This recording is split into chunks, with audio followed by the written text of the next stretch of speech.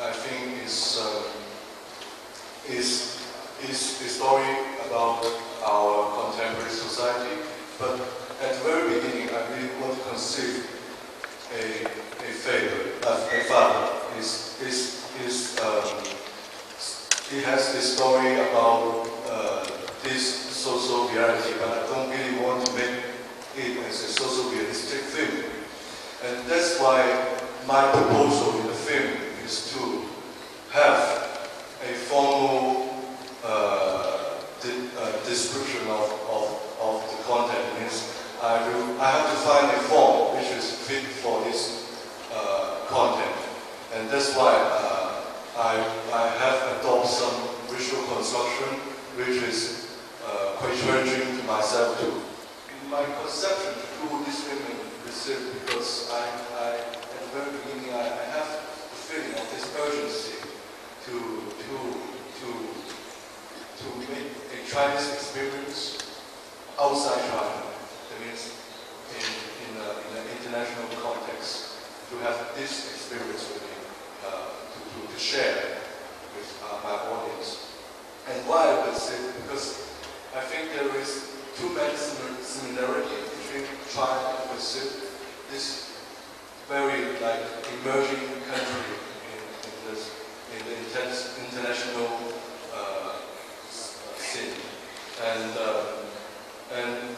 I really want to put my character to this faraway country, to have this Chinese experience in this foreign land, and really want to explore this contrast between the Brazilian culture and the Chinese culture. And it was the first initiative I have.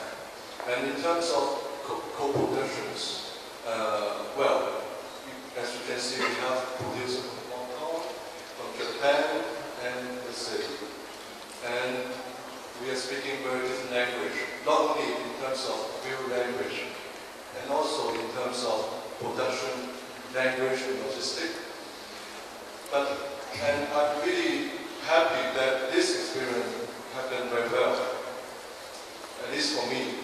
And I think we have more possibility to do things with different culture, with different backgrounds.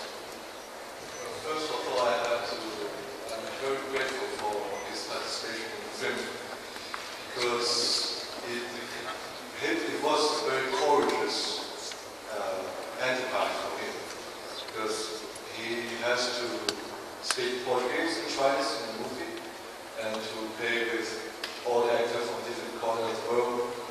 And I understand very well that it will handicap him a lot in terms of improvisation, because he can't really speak his language, and it can provide a lot of handicap for him. But I think Odenjiri is a really talented actor, and he was the first actor I imagined in my scriptwriter.